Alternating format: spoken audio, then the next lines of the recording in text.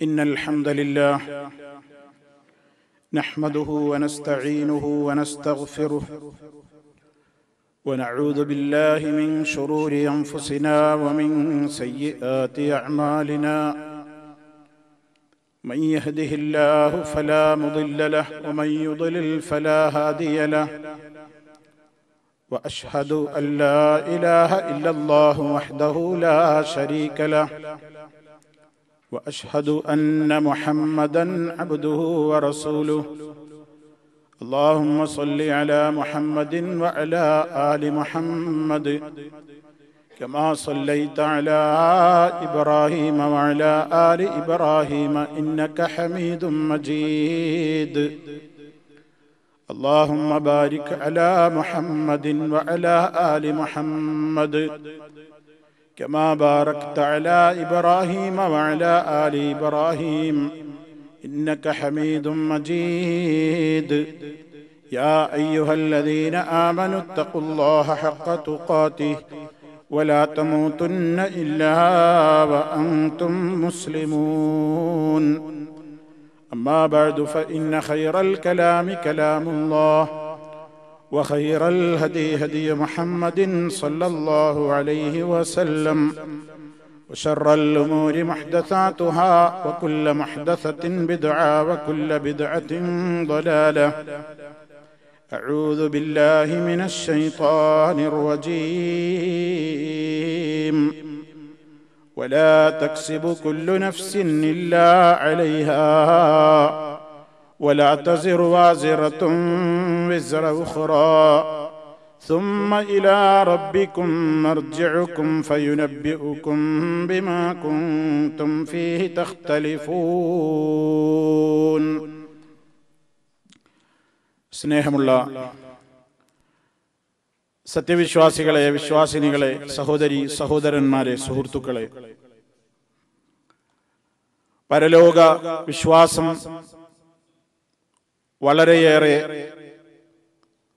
ദൃഢമായി പഠിക്കുകയും ഉൾക്കൊള്ളുകയും ചെയ്യേണ്ടുന്ന,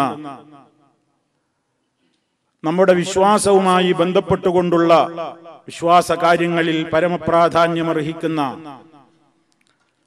ആ വിഷയത്തിന്റെ വിശദ വിവരണങ്ങളിലൂടെയാണ് നമ്മൾ കടന്നുപോയിക്കൊണ്ടിരിക്കുന്നത്. ശഫാഅത്തിനെ സംബന്ധിച്ചായിരുന്നു കഴിഞ്ഞ നമ്മുടെ ക്ലാസുകളിൽ വിശദീകരിക്കപ്പെട്ടത്. അല്ലാഹുവിന്റെ മുമ്പിൽ അവൻ കണക്കാക്കിയ അത്ര കാലഘട്ടം വളരെയേറെ പ്രയാസത്തിലും വിഷമത്തിലുമായിക്കൊണ്ട് ആളുകൾ മഹ്ശറിൽ ഭീതിജനകമായ ഒരവസ്ഥയിൽ കാത്തുനിൽപ്പിനൊടുവിൽ ഒന്ന് വിചാരണക്കെടുത്ത് കിട്ടാൻ വേണ്ടി പരലോകത്ത് മഹാന്മാരായ പ്രവാചകന്മാരുടെ അടുക്കൽ അള്ളാഹുവിനോടൊന്ന് നിങ്ങളൊന്ന് ഞങ്ങളുടെ കാര്യത്തിൽ ഒരു ശുപാർശ പറയണം എന്ന് അപേക്ഷിച്ചുകൊണ്ട് ആളുകൾ പോവുകയും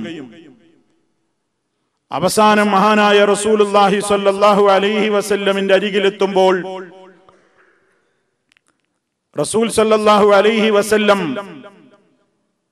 അള്ളാഹുവിന്റെ മുമ്പിൽ അനുമതിക്ക് വേണ്ടി കാത്തുകിടന്ന് റബ്ബിന്റെ അനുമതി പ്രകാരം ശുപാർശ പറയുകയും ശേഷം അല്ലാഹു റബ്ബുൽ ആലമീൻ വിചാരണക്ക് വേണ്ടി വരികയും ചെയ്യുന്ന രംഗത്തെ സംബന്ധിച്ചാണ് ചില കാര്യങ്ങൾ ഇൻഷാ അല്ലാഹ് നമുക്ക് വിശദീകരിക്കുവാനുള്ളത്. നാം ഏവരും വളരെയേറെ ഭയത്തോടുകൂടി മനസ്സിലാക്കുന്ന ഒരു കാര്യമാണ് പരലോകത്ത് നമുക്ക് എല്ലാവർക്കും നേരിടാനുള്ള, അഭിമുഖീകരിക്കാനുള്ള ഹിസാബ് അഥവാ നമ്മുടെ വിചാരണക്ക് വേണ്ടി സർവലോക പരിപാലകനായ റബ്ബ് വരികയാണ്. അള്ളാഹു വിചാരണക്ക് വേണ്ടി വരുന്നു എന്ന് പറയുമ്പോൾ എങ്ങനെയാണ് റബ്ബിന്റെ ആ വരവ്? അള്ളാഹു വിചാരണ ചെയ്യാൻ വേണ്ടി മഹ്ശറിലേക്ക് അവൻ വരുന്നു എന്ന് പറയുമ്പോൾ നാം ഒരിക്കലും തെറ്റിദ്ധരിക്കരുത് അള്ളാഹുവിന്റെ വരവ് ഏതെങ്കിലും ഒരു സൃഷ്ടികളുടെ വരവ് പോലെയാണ് എന്ന്. പരിശുദ്ധ ഖുർആൻ ഹൽ യൻദുറൂന ഇല്ലാ അൻ യഅതിയഹുമുല്ലാഹു ഫീ ളുലലിൻ മിനൽ ഗമാമി വൽ മലായികതു വഖുദിയൽ അംറു വഇലല്ലാഹി തുർജഉൽ ഉമൂർ. സൂറത്തുൽ ബഖറ 210-ാമത്തെ ആയത്തിലൂടെ അല്ലാഹു പഠിപ്പിക്കുന്നുണ്ട്, അല്ലാഹു വരുന്നതിനെ അല്ലാതെ ഇനി അവർ നോക്കി നിൽക്കുകയാണോ? ഫീ ളുലലിൻ മിനൽ ഗമാമി, മേഘത്തണലുകളിലായിക്കൊണ്ട്, വൽ മലായികത്തു, മലക്കുകളും വരുന്നതല്ലാതെ ഇനി അവർ പ്രതീക്ഷിക്കുകയാണോ? ഇത് വിശദീകരിച്ചിടത്ത് പണ്ഡിതന്മാര് പറഞ്ഞിട്ടുണ്ട്, അല്ലാഹു പരലോകത്ത് വിചാരണയ്ക്ക് വേണ്ടി വരുന്ന ആ വരവിനെ സംബന്ധിച്ചു കൂടിയാണ് ഇതിൽ അല്ലാഹു തആല എടുത്തു പറഞ്ഞിട്ടുള്ളത് എന്ന്. വജാഅ റബ്ബുക വൽ മലകു സഫൻ സഫാ, പരിശുദ്ധ ഖുർആൻ പറഞ്ഞു, നിന്റെ റബ്ബ് വന്നു, മലക്കുകളും മണിയണിയായി വന്നു നിന്നു എന്ന് ഖുർആൻ പറയുന്നുണ്ട്. ഇവിടെ റബ്ബ് വന്നു അല്ലെങ്കിൽ റബ്ബ് വരുന്നു എന്നൊക്കെ പറയുമ്പോൾ എങ്ങനെയാ അതിന്റെ രൂപം, എങ്ങനെയായിരിക്കും അല്ലാഹുവിന്റെ വരവ്? അതൊന്നും നമ്മൾ തലപുകഞ്ഞ് ചിന്തിച്ച് ആലോചിച്ച് കുഴങ്ങേണ്ടതല്ല. കാരണം നമുക്കറിയാത്തൊരു മേഖലയാണത്. അത് അള്ളാഹുവിന്റെ ഈ വരവിനെ പറ്റിയുള്ള വിഷയത്തിൽ മാത്രല്ല, പരിശുദ്ധ ഖുർആനിൽ അള്ളാഹു അവനെ സംബന്ധിച്ചു പറഞ്ഞിട്ടുള്ള കുറെ കാര്യങ്ങളുണ്ട്. അള്ളാഹുവിന്റെ കരം, അള്ളാഹുവിന്റെ കൈ, യദുല്ലാഹി എന്ന് ഖുർആൻ പറഞ്ഞിട്ടുണ്ട്. അവന്റെ ഇരു കൈകൾ എന്ന് അല്ലാഹു തആല പറഞ്ഞിട്ടുണ്ട്.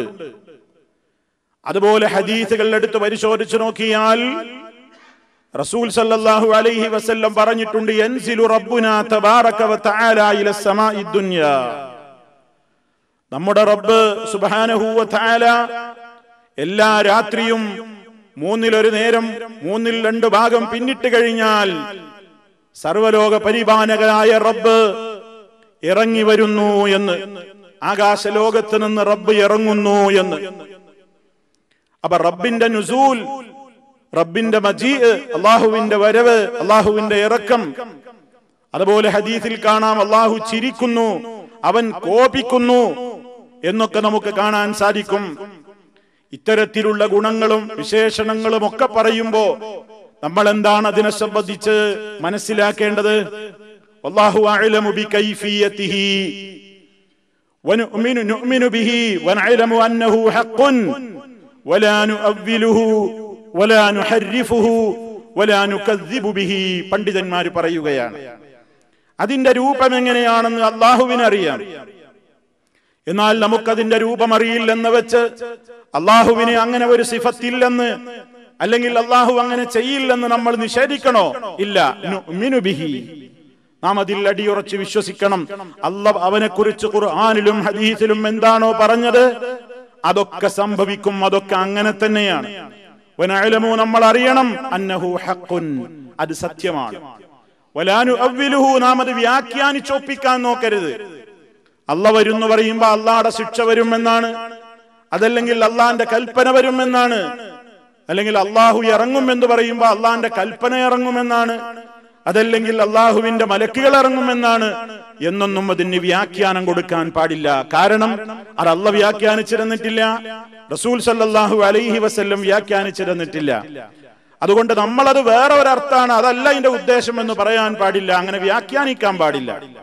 വലാ നുഹർരിഫുഹു, അതിനെ അക്ഷരഭേദം വരുത്തിക്കൊണ്ട് മറ്റ് തലങ്ങളിലേക്ക് ആ പദത്തെ വലിച്ചു നീട്ടിക്കൊണ്ടുപോകാനും പാടില്ല. വലാ നുകദ്ദിബു ബിഹി, അത് കളവാക്കാനും പാടില്ല. അങ്ങനെ അല്ലാഹ് ഇറങ്ങുന്നില്ല, അല്ലാഹ് വരിക എന്നുള്ളതില്ല, അല്ലാഹ് ചിരിക്കുക എന്നുള്ളതില്ല, അല്ലാഹ് കോപിക്കുക എന്നതില്ല എന്നൊന്നും നമ്മൾ പറഞ്ഞ് നിഷേധിക്കാൻ പാടില്ല. ഏത് ഗുണങ്ങളിലും വിശേഷണങ്ങളിലും സലഫു സാലിഹികളുടെ സച്ചരിതരായ മുൻഗാമികളുടെ നിലപാട് ഇങ്ങനെയായിരുന്നു.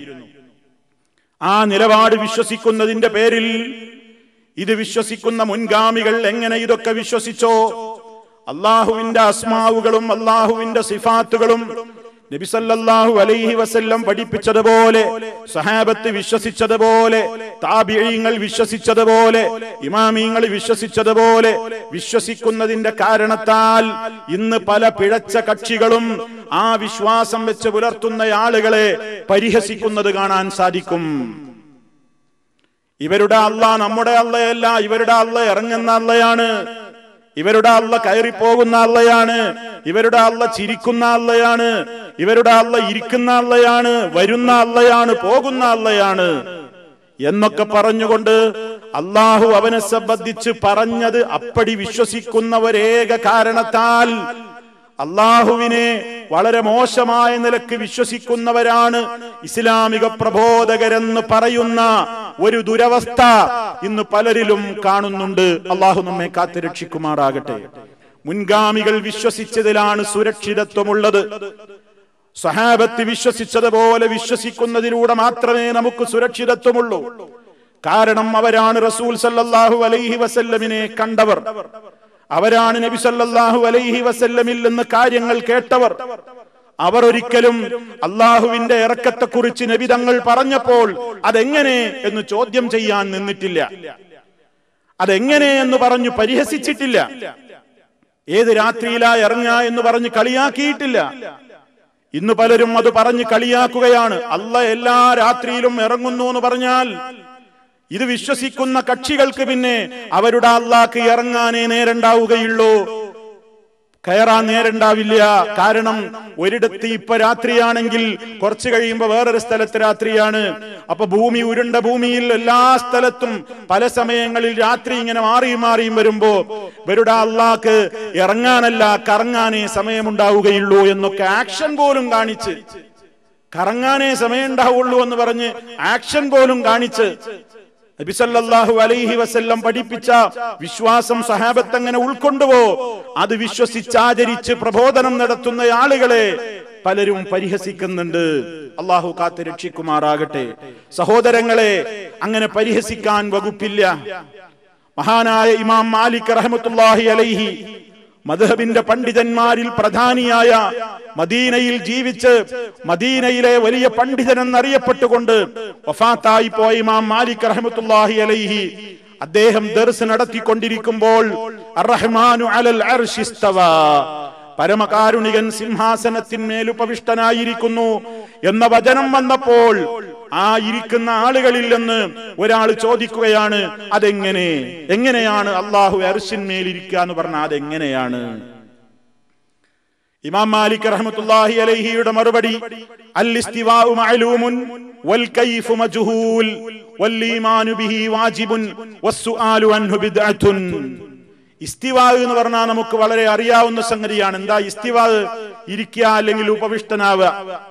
പക്ഷേ അള്ളാഹുവിനെ സംബന്ധിച്ചിടത്തോളം വൽ കൈഫ് മജ്ഹൂൽ, റബ്ബിനെ സംബന്ധിച്ച് അതൊക്കെ പ്രയോഗിക്കുമ്പോൾ അതിന്റെ രൂപം എങ്ങനെയാണെന്ന് നമുക്കറിയില്ല, പറയാനും കഴിയില്ല. ഏതെങ്കിലും ഒന്നിനോട് സാദൃശ്യപ്പെടുത്താനോ അതുപോലെയാണെന്നോ പറയാനോ വ്യാഖ്യാനിക്കാനോ ഒന്നും പാടില്ല. വൽ ഈമാനു ബിഹി വാജിബുൻ, അള്ളാഹുവിനെ സംബന്ധിച്ച് അള്ളാഹ് പറഞ്ഞതെന്തോ അപ്പടി വിശ്വസിക്കൽ നിർബന്ധമാണ്. വസ്സുആലു അൻഹു ബിദ്അത്തുൻ, അതിനെക്കുറിച്ച് ചോദ്യം ചെയ്യൽ അത് പുതിയ പരിപാടിയാണ്. അങ്ങനെ ചോദ്യം ചെയ്യലും അതിനെ പരിഹസിക്കലും ഒക്കെ പുതിയ പരിപാടിയാണ്. എന്നിട്ട് ചോദ്യകർത്താവിനോട് പറഞ്ഞു, നീ വളരെ മോശപ്പെട്ട സ്വഭാവങ്ങളാണ് നിന്നിൽ കാണുന്നത്, പിടിച്ചു പുറത്താക്കവനെ സദസ്സെന്ന് എന്ന് പറഞ്ഞു. ഇമാം മാലിക് റഹ്മത്തുള്ളാഹി അലൈഹിയുടെ സദസ്സിൽ വെച്ച് ഈ രൂപത്തിൽ ചോദിക്കാൻ മെനക്കെട്ട വ്യക്തിയെ അദ്ദേഹത്തിന്റെ ആ ചോദ്യത്തിന്റെ രീതി മനസ്സിലായപ്പോൾ സദസ്സിൽ നിന്ന് മഹാനായ ഇമാം മാലിക് റഹ്മത്തുള്ളാഹി അലൈഹി പിടിച്ചു പുറത്താക്കുകയാണ്. നമ്മൾ മനസ്സിലാക്കണം, നമുക്കറിയാത്തൊരു കാര്യത്തെ ചോദ്യം ചെയ്ത് പരിഹസിക്കാൻ പാടില്ല. അള്ളാഹ് എങ്ങനെയാണെന്ന് അറിയാത്ത നമ്മൾ എങ്ങനെയാണ് അള്ളാന്റെ വരവിനെ പറ്റി പറയാ, അള്ളാഹുവിന്റെ ഉപവിഷ്ടനാകലിനെ പറ്റി പറയാ, അള്ളാഹുവിന്റെ ചിരിയെ പറ്റി പറയാ, അള്ളാഹു ഇറങ്ങുന്നു എന്നതിനെ പറ്റി എങ്ങനെയാണ് നമുക്ക് ചോദിക്കാനോ പറയാനോ പാടില്ല. അത് ഇസ്ലാമിന്റെ അടിസ്ഥാനപരമായ വിശ്വാസമാണ്. ഇനിയും നോക്കൂ, ഇമാം മാലിക് റഹ്മത്തുള്ളാഹി അലൈഹിയുടെ ഉസ്താദായ റബീഅത്ത് ബിൻ അബൂ അബ്ദുറഹ്മാൻ റളിയല്ലാഹു റഹ്മത്തുള്ളാഹി അലൈഹി ചോദിക്കപ്പെട്ടു ഇതേ കാര്യം തന്നെ. മഹാനവറുകളും പറഞ്ഞത് അൽ ഇസ്തിവാഉ ഗൈറു മജ്ഹൂൽ വൽ കൈഫു ഗൈറു മഅഖൂൽ. അറിയാത്ത സംഗതിയൊന്നുമില്ല. ഇസ്തിവാ ഇരിക്കുക എന്ന് പറഞ്ഞാൽ എങ്ങനെയെന്ന് എല്ലാവർക്കും അറിയാം. പക്ഷേ വൽ കൈഫു ഗൈറു മഅഖൂൽ, അള്ളാഹിനെ സംബന്ധിച്ചതിന്റെ രൂപം നമുക്ക് ചിന്തിക്കാൻ പോലും കഴിയില്ല. അപ്പൊ എങ്ങനെയാണോ അള്ളാഹുവിന് അനുയോജ്യമായ നിലക്ക് അതൊക്കെ ഉണ്ട് എന്നാണ് വിശ്വസിച്ചാൽ മതി.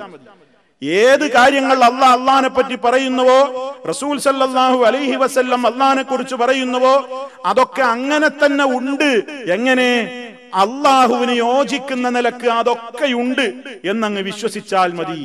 എന്നിട്ട് മഹാനവറുകൾ പറഞ്ഞു, മിനല്ലാഹി റിസാല, അല്ലാഹുവിങ്കൽ നിന്നാണ് സത്യത്തിന്റെ സന്ദേശം നമുക്ക് കിട്ടുന്നത്. അലർ റസൂലിയൽ ബലാഗുൽ മുബീൻ, റസൂലിന് ഉത്തരവാദിത്തമുള്ളത് ഇതൊക്കെ കൃത്യമായി എത്തിച്ചു തരലാണ്. വഅലൈനാ, നമ്മുടെ ഉത്തരവാദിത്തം എന്താണ്? അത്തസ്ദീഖ്, മുഴുവനും അംഗീകരിച്ച് സത്യപ്പെടുത്തലാകുന്നു. അപ്പൊ നമ്മുടെ ഉത്തരവാദിത്തം അത് നമുക്ക് അള്ളാഹുവിങ്കൽ നിന്ന് റിസാലത്ത് അവൻ റസൂലുള്ളാഹിക്ക് കൊടുക്കും. റസൂൽ സല്ലല്ലാഹു അലൈഹി വസല്ലം നമുക്ക് എത്തിച്ചു തരും. നമ്മളത് മുഴുവനും അംഗീകരിക്കുക. അത് മാത്രാണ് പരിഹാരം. അതല്ലാതെ പരിഹസിച്ച് നടക്കലല്ല. പല ആളുകളും പല യൂട്യൂബുകളിലൊക്കെ പലപ്പോഴും കാണാൻ സാധിച്ചു, വഹാബികളുടെ അള്ള എങ്ങനെയാണെന്ന് പറഞ്ഞിട്ട് അള്ളാഹ്ക്ക് കൈയുണ്ട് കാലുണ്ട് എന്നൊക്കെ പറഞ്ഞ് ഒരു പ്രത്യേകമായ മോഡലില് ഒരു ഗണപതിയുടെയോ മറ്റോ രൂപം ഉണ്ടാക്കിയിട്ട് ഇതാണ് മുജാഹിദുകളുടെ അള്ള എന്ന് പറഞ്ഞിട്ട് ഏതോ ഒരു വിദ്വാൻ വരച്ചു വിട്ട് അത് വൈറലായി യൂട്യൂബുകളിലൊക്കെ ഒന്ന് കണ്ടുകൊണ്ടിരിക്കുന്നുണ്ട്. അള്ളാഹു കാത്ത് രക്ഷിക്കുമാറാകട്ടെ.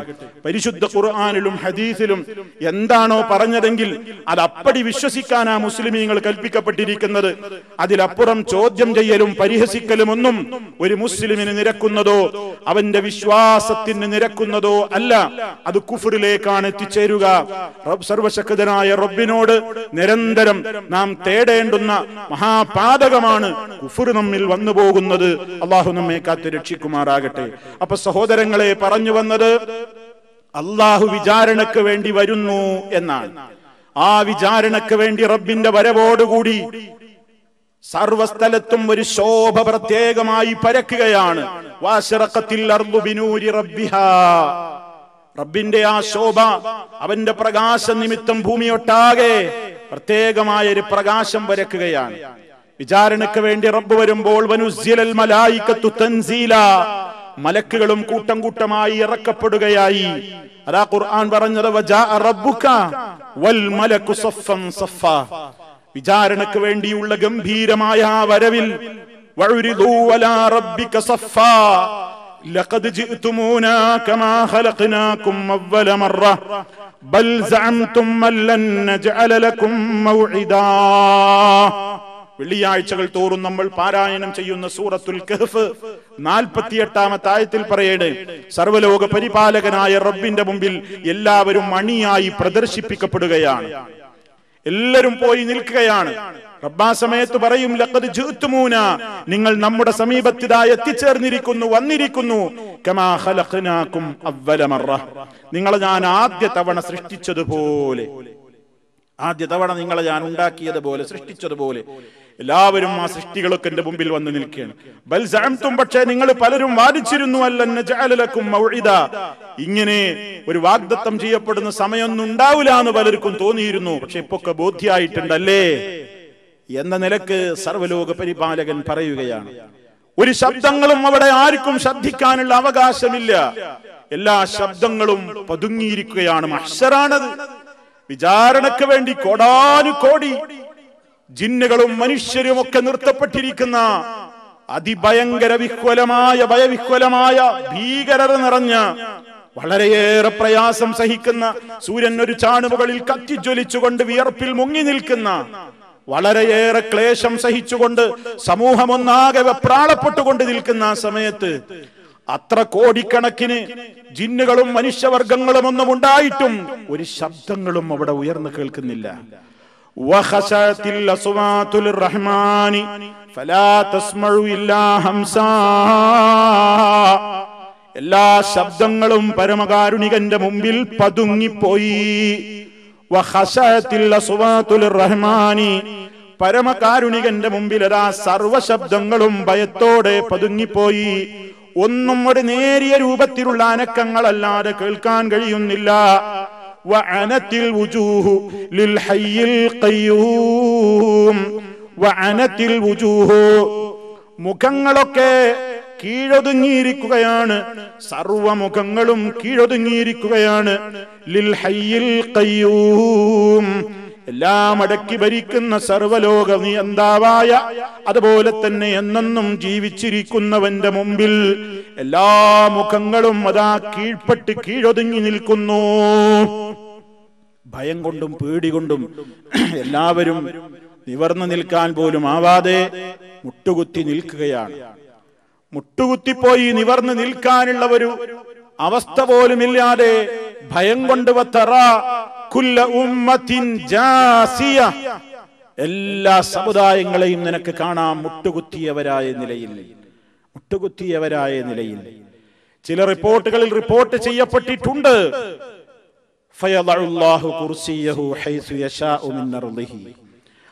ഉദ്ദേശിക്കുന്നിടത്ത് അവന്റെ ന്യായാസനം അവൻ സ്ഥാപിച്ചുകൊണ്ട് അവൻ വിളിച്ചു പറയും, യാ മഅ്ശറൽ ജിന്നി വൽ ഇൻസ്, അല്ലയോ ജിന്നുകളുടെയും ഇൻസുകളുടെയും വർഗമേ, സമൂഹമേ, ഇതാ ഞാൻ നിങ്ങളെ സൃഷ്ടിച്ചത് മുതൽ ഈ ദിവസം വരെയും നിങ്ങളുടെ മുഴുവൻ വാക്കുകളും നിങ്ങളുടെ മുഴുവൻ പ്രവർത്തനങ്ങളെയും ഞാൻ കാണുകയായിരുന്നു, കേൾക്കുകയായിരുന്നു. ഇനിയിപ്പോൾ നിങ്ങൾ എന്നിലേക്ക് ശ്രദ്ധിച്ചോളൂ. ഇതാ നിങ്ങളുടെ പ്രവർത്തനങ്ങളും നിങ്ങളുടെ പ്രവർത്തനങ്ങൾ രേഖപ്പെടുത്തിയ റെക്കോർഡുകളും നിങ്ങൾക്ക് മുമ്പിൽ ഇതാ നിവർത്തപ്പെടുകയാണ്.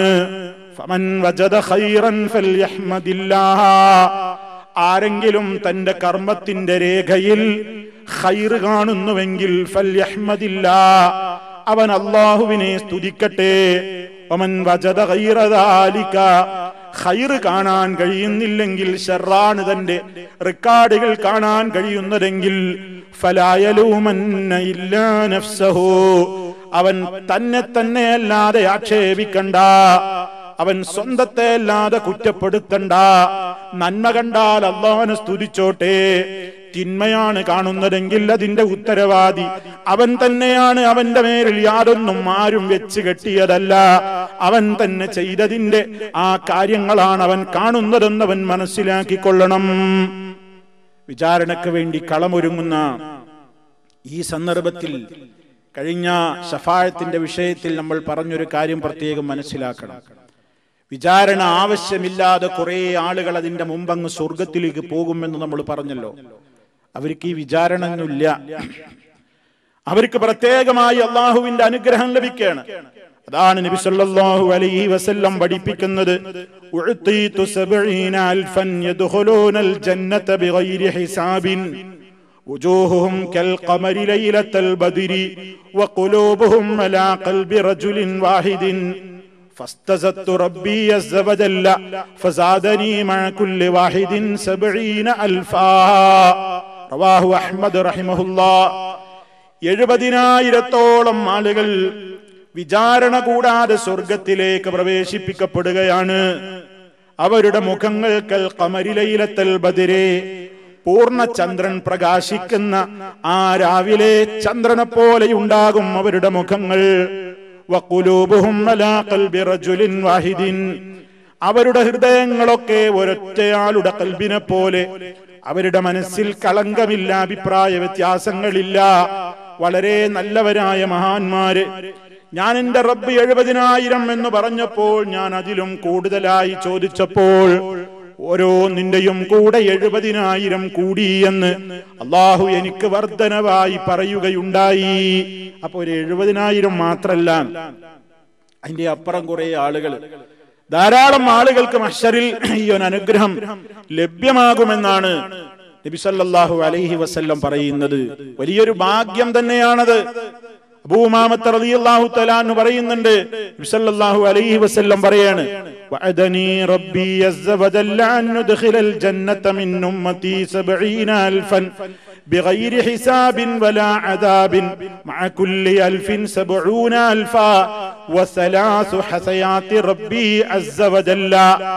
നബി സല്ലല്ലാഹു അലൈഹി വസല്ലമിൽ നിന്നുള്ള മറ്റൊരു റിപ്പോർട്ട്, എന്റെ റബ്ബ് എനിക്ക് വാഗ്ദത്തം ചെയ്തു, സ്വർഗത്തിൽ എന്റെ ഉമ്മത്തിൽ നിന്ന് പ്രവേശിപ്പിക്കപ്പെടുന്നു 70,000 ബിഗൈരി ഹിസാബിൻ വലാ അദാബ്, വിചാരണയോ ശിക്ഷയോ കൂടാതെ 70,000 ആളുകൾ. ഓരോ 1000ന്റെയും കൂടെ വേറെ 70,000 ആളുകൾ വേറെയും.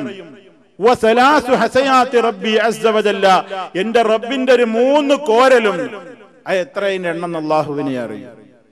അത്രയും ആളുകൾ, ധാരാളം ആളുകൾ വിചാരണയും ഹിസാബും അദാബും ശിക്ഷയും ഒന്നും കൂടാതെ സ്വർഗത്തിലേക്ക് പ്രവേശിപ്പിക്കപ്പെടുന്നുണ്ട് എന്നാണ്. അള്ളാഹുവിന്റെ വലിയ ഫദ്ല് കിട്ടിയ മഹാന്മാരാണ്. അള്ളാഹു റബ്ബുൽ ആലമീൻ നമ്മുടെ വിചാരണകൾ എളുപ്പമാക്കി തരുമാറാകട്ടെ. സഹോദരന്മാരെ, എല്ലാവരും വളരെ പേടിച്ചരണ്ട് ഭയവിഹ്വലരായി നിൽക്കുന്ന ദിവസം റബ്ബിങ്ങനെ ഓരോരുത്തരെയും വിളിക്കുകയാണ്, പേരെടുത്ത് വിളിക്കുകയാണ്. ഇന്നയാളുടെ മകനെ എന്ന് പേരെടുത്ത് വിളിക്കുകയാണ്. ഇമാം ബുഖാരി റഹ്മത്തുള്ളാഹി അലൈഹി സഹീഹുൽ ബുഖാരിയിൽ ഒരു അധ്യായം കൊടുത്തത് കാണാം. ബാബു മാ യുദഅന്നാസു ബിആബാഇഹിം. മനുഷ്യര് അവരുടെ പിതാക്കളിലേക്ക് ചേർത്തുകൊണ്ട് തന്നെയാണ് വിളിക്കപ്പെടുക. പിതാക്കളിലേക്ക് ചേർത്തുകൊണ്ട് വിളിക്കപ്പെടും എന്ന് പറഞ്ഞാൽ ഇന്നയാളുടെ ബാപ്പയുടെ പേര് പറഞ്ഞിട്ട് ഇന്ന ആളുടെ മകനെ. ആ വിളിയങ്ങ് കേൾക്കുമ്പോ എല്ലാവരുടെയും ശ്രദ്ധ ആളിലേക്കായി. അയാള് പരസ്യ വിചാരണയാണ്. എല്ലാരും ഒരാളെ ശ്രദ്ധിക്കുകയാണ്, ഇനി അയാളെല്ലാം വെളിവാകാൻ പോവുകയാണ്. ആ നിലക്ക് റബ്ബുൽ ആലമീൻ ഓരോരുത്തരെ വിളിക്കുകയാണ്. ജനകോടികൾ ആ വിളി കേൾക്കുകയാണ്. എല്ലാവരും വളരെ ശ്രദ്ധയോടെ എന്താ നടക്കാൻ പോകുന്നത് എന്ന ഗൗരവതരമായ ആ രംഗം നിരീക്ഷിക്കുകയാണ്. സമയത്താണ് റബ്ബിന്റെ വിചാരണ തുടങ്ങുക. വിചാരണയെ സംബന്ധിച്ച് പറയുമ്പോ പരലോക വിചാരണയുടെ ചില മാനദണ്ഡങ്ങൾ, ചില അടിസ്ഥാന തത്വങ്ങൾ നമ്മൾ മനസ്സിലാക്കിയിരിക്കേണ്ടതുണ്ട്. പരലോകത്തെ വിചാരണ ഈ ലോകത്ത് നടക്കുന്ന വിചാരണ പോലെയല്ല. അവിടുത്തെ ഹിസാബിന് ഒരുപാട് പ്രത്യേകതകളുണ്ട്. ഒന്നാമത്തെ പ്രത്യേകത എന്താ? സമ്പൂർണ്ണ നീതി കിട്ടുന്ന ലോകമാണ് പരലോകം. ഈ ലോകത്തെ ഒരു കോടതിയിലും അതാരും പ്രതീക്ഷിക്കേണ്ടതില്ല. ഭൗതിക ലോകത്തുള്ള ഒരു കോടതിയിൽ നിന്നും 100% നീതിയും ന്യായവും കിട്ടുകയില്ല, അവർക്ക് തരാനും കഴിയൂല. അതേ അവസരത്തിൽ ഏത് മനുഷ്യനും അവന്റെ കർമ്മത്തിന്റെ തോതനുസരിച്ചുകൊണ്ട് രക്ഷയാണെങ്കിൽ രക്ഷ കൊടുക്കാനും ശിക്ഷയാണെങ്കിൽ ശിക്ഷ കൊടുക്കാനുമുള്ള സംവിധാനങ്ങളുള്ള ഒരൊറ്റ ലോകമേയുള്ളൂ. അത് ദുനിയാവിൽ അതിന് സൗകര്യങ്ങളോ സംവിധാനങ്ങളോ ഇല്ല. അതിന് അല്ലാഹ് നിശ്ചയിച്ച ഒരേ ഒരു ലോകം പരലോകം തന്നെ. അതുകൊണ്ടാണ് സർവലോക പരിപാലകനായ റബ്ബിന് നമ്മൾ സ്തുതി പറയുമ്പോൾ അൽഹംദുലില്ലാഹി റബ്ബിൽ ആലമീൻ അർറഹ്മാനിർ റഹീം മാലികി യൗമിദ്ദീൻ. സർവലോക പരിപാലകനായ അല്ലാഹുവിനാകുന്നു സർവസ്തുതികളും. അവൻ റഹ്മാനാണ്, അവൻ റഹീമാണ്. പിന്നെ പറയുന്നത് മാലികി യൗമിദ്ദീൻ, പ്രതിഫല നാളിന്റെ ഉടമസ്ഥനാകുന്നു. അങ്ങനെ ഒരു ദിവസം അല്ലാഹ് നിശ്ചയിച്ചതിന് നമ്മൾ അല്ലാഹനെ സ്തുതിച്ചുകൊണ്ടേയിരിക്കുകയാണ്. പരലോകം ഉണ്ടല്ലോ, നമ്മളൊക്കെ സമാധാനിക്കൽ എന്ത് പറഞ്ഞിട്ടാ? പരലോകം വരാണ്ടല്ലോ. ഇവിടെയല്ലേ ന്യായം കിട്ടാത്തത്, ഇവിടെയല്ലേ നീതി കിട്ടാത്തത്, ഇവിടെയല്ലേ ആരും അറിയാത്തത്. അറിയുന്ന റബ്ബുണ്ടല്ലോ, അവന്റെ കോടതിയുണ്ടല്ലോ, അവിടെ എനിക്ക് കിട്ടും. അതിൽ മനുഷ്യൻ ആശ്വസിക്കുന്നു, സമാധാനിക്കുന്നു. കാരണം എല്ലാ ആളുകളും വളരെ ദൃഢമായി അവൻ വിശ്വസിക്കുന്നു, നീതി കിട്ടുന്ന സമ്പൂർണ്ണ നീതിയുടെ ലോകമാണ് പരലോകം. ആ വിചാരണയുടെ രൂപം തന്നെ അങ്ങനെയാണ്. അതാണ് പരിശുദ്ധ ഖുർആൻ നമ്മോട് പറഞ്ഞത്, വത്തഖൂ യൗമൻ തുർജഊന ഫീഹി ഇലല്ലാഹ് സുമ്മ തുവഫാ കുല്ലു നഫ്സിൻ മാ കസബത് വഹും ലാ യുദ്ലമൂൻ. സൂറത്തുൽ ബഖറ 281 ആയത്ത്. വത്തഖൂ യൗമൻ, നിങ്ങൾ ഒരു ദിവസത്തെ സൂക്ഷിക്കണം, ഒരു ദിവസത്തെ നിങ്ങൾ പേടിക്കണം. തുർജഊന ഫീഹി ഇലല്ലാഹ്, അല്ലാഹുവിങ്കലേക്ക് നിങ്ങളൊക്കെ മടക്കപ്പെടുന്ന ഒരു ദിവസം. അല്ലാഹു സർവരോടും പറയാണ്, അല്ലാഹുവിങ്കലേക്ക് നിങ്ങൾ മടക്കപ്പെടുന്ന ഒരു ദിവസത്തെ നിങ്ങൾ പേടിക്കണേ. എന്നിട്ട് എന്താ സംഭവിക്കുക? സുമ്മ, പിന്നീട് തുവഫാ, പരിപൂർണമായി നൽകപ്പെടും. കുല്ലു നഫ്സിൻ, ഓരോ ആത്മാവിനും ഓരോ ദേഹത്തിനും മാ കസബത്ത്, അതെന്താണോ പ്രവർത്തിച്ചത്, അതെന്താണോ സമ്പാദിച്ചതെങ്കിൽ അതിന് കൃത്യമായ നിലക്ക് പ്രതിഫലം അങ്ങ് കൊടുക്കപ്പെടുന്ന ലോകമാണ്. ഹും ലാ യുദ്ലമൂൻ, അവർ ആക്രമിക്കപ്പെടുകയില്ല, ദ്രോഹിക്കപ്പെടുകയില്ല, അനീതി കാണിക്കപ്പെടുകയില്ല. എത്ര ചെറുതാണെങ്കിലും അത് കാണുകയാണ്. ഫമൻ യഅമൽ മിസ്ഖാല ദർറത്തിൻ ഖൈറൻ യറഹ് വമൻ യഅമൽ മിസ്ഖാല ദർറത്തിൻ ശർറൻ യറഹ്. ആര് അണുത്തൂക്കം നന്മ ചെയ്തോ അതവൻ കാണുക തന്നെ ചെയ്യും, ആര് അണുത്തൂക്കം തിന്മ ചെയ്തോ അതും അവൻ കാണുക തന്നെ ചെയ്യും. ഇത് നമ്മുടെ മനസ്സിനെ നമ്മൾ പഠിപ്പിക്കണം.